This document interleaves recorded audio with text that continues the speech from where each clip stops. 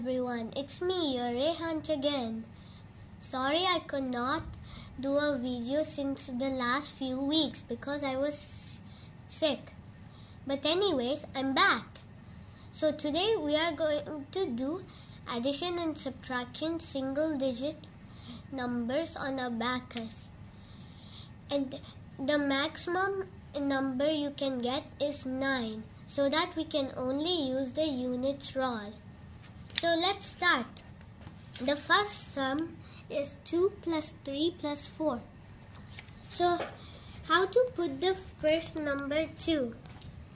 So you have to move 2 beats up with your thumb finger in the unit rod because that 2 beats represents 2. And if you haven't watched my previous video of how to place the numbers on Abacus, please click on the link below in the description, which I've posted. So now we have to add 3 more. But do we have enough beats to move up? If you said no, it would be correct, because there are only 2 beats remaining. So you have to minus those 2 beats with your point finger and move the top beat down with your middle finger. Because the method is minus 2 plus 5. Because 5 plus minus 2 equals 3. So now we have to add the last number, which is 4. So do we have 4 beats to move up, which are below the rod? If you said yes, it would be correct. There are exactly 4 beats, so we move all the 4 beats up with your thumb finger.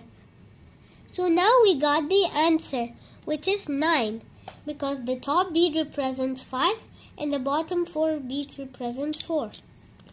So now let's write the answer, 9. Okay, now the next sum. The next sum is 8 minus 3 minus 4. So first, how to put 8? You have to first put 3 beats up below the rod with your thumb finger, and then the top beat down with your middle finger, which represents 8 now. Now you have to do minus 3. So you have to move the beats, 3 beats down, we just moved up, because that is minus 3. Now you would be given a new number, which is 5. Now the final step is minus 4. But how do you do it? Because we don't have enough beats to move down. So the thing we have to do is move the 5 back up with your middle finger and put 1 beat up with your thumb finger. Because 5 minus 1 equals 4. The method is minus 5 plus 1. Example, if it was 3, we have to do minus 5 plus 2, because 5 minus 2 equals 3. So now we got the answer, which is 1. Okay, so the final question. This question is a mixed question with addition and subtraction. But the sum answer will come below 9. So now the first number is 7.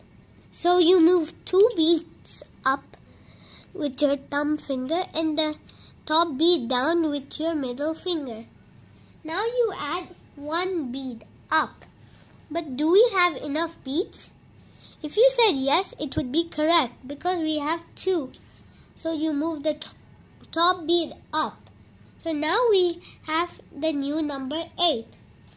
Finally, you have to minus the last number, which is 5. So we don't have enough beats to move down. So we have to move the top beat up, which is minus 5. So we got the new number, which is 3. So the answer is 3.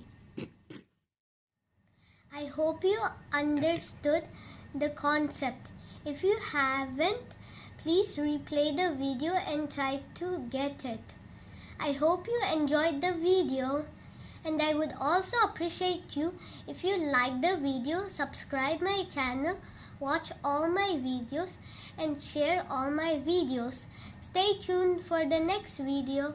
Thank you. Bye bye.